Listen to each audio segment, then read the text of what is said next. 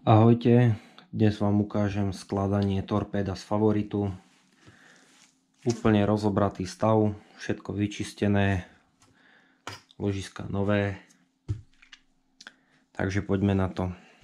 Prvú vec, ktorú spravím, je, že si toto vnútro natriem vazelínkou. Používam litiovú vazelínu na ložiska. Dá sa zohnať vo veľkej väčšine obchodov s ložiskami.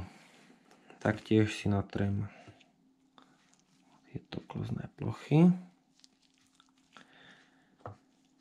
Nech sa valčeky majú ako dobre klzať.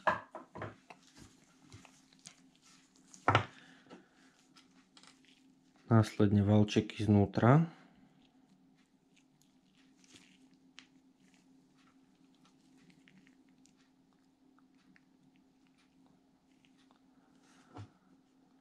A založím.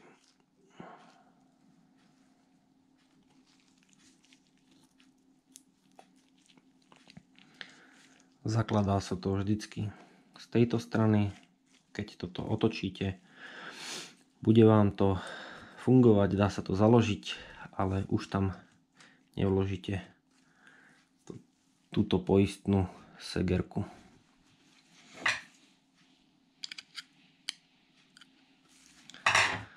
Tak, a založíme segerku, dá sa založiť aj rukou. Sa trošku s tým pohrať.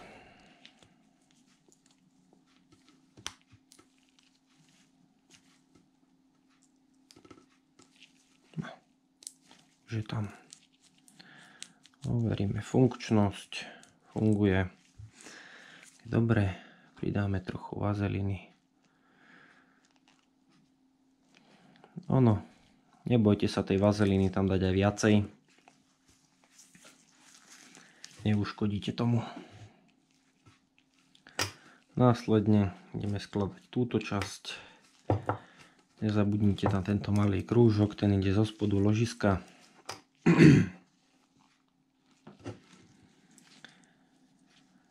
Natreme konus jemnou vrstvou vazelíny. Položíme na to venček, na ktorý dáme tiež vazelínku. Vazelínu na venček dávam z toho dôvodu, aby som ho potom nemusel do náboja, lebo takto sa mi to lepšie natiera. Dobre. Následne ideme skladať túto časť. Sem tiež dáme vazelínku, aby nám valčeky dobre držali.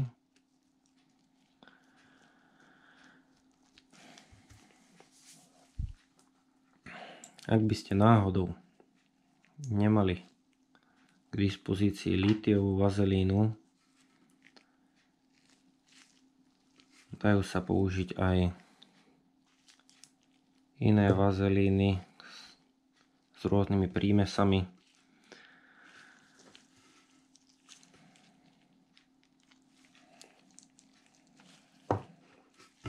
Tak. Následne zakladám túto segerku. Hovorím funkčnosť, ide trošku vazelínky. Raz vazelínku aj sem. Dobre. A zvrtnem z druhej strany. Vazelínku sem do tohto konusu, teda do tejto misky, aby som sa vyjadroval správne, na ktorej príde tento venček, ale pozor, on má takúto čiapočku, takúto krytku. Hej. Takže šup, mám s ním. No. Následne na to príde takáto krytka s takým penovým asi tesnením, alebo čo to je. To som predtým ošetril silikónovým olejom. Potom to sa nebojte trošku klepnúť aj kladivkom. Zase není to stovka klinec, takže potom nemusíte trieskať. Toto máme zložené. Následne si valčeky pozastrkujem dovnútra a vkladám do náboja. Náboj má tú väčšiu stranu a tú menšiu stranu. Vkladám to do tej menšej strany. Tak. Môžem náboj otočiť a prejsť k druhej časti. Natrem vazelínou, založím.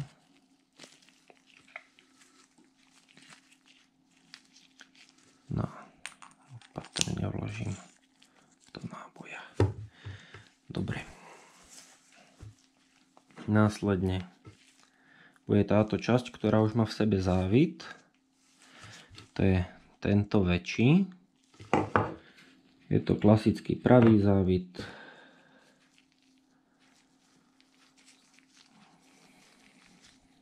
Zase vazelínu, jemný film. Taktiež do tej misky, dovnútra.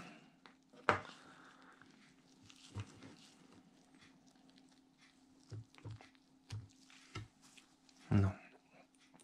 A založíte venček. Tak. Máme. Teraz poďme založiť osku.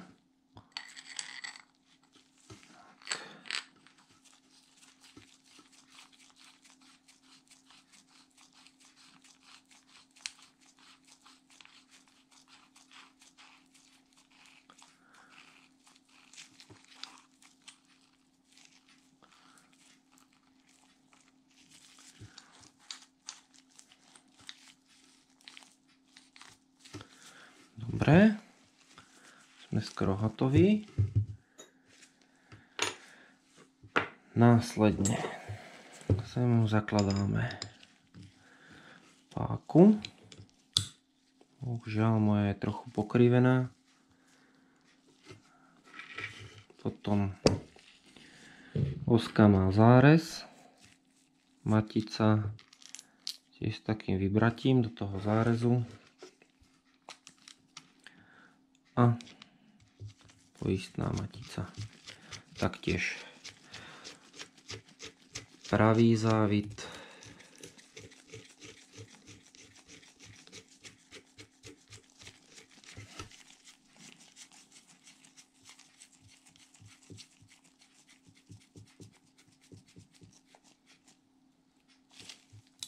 Tak a máme hotovo.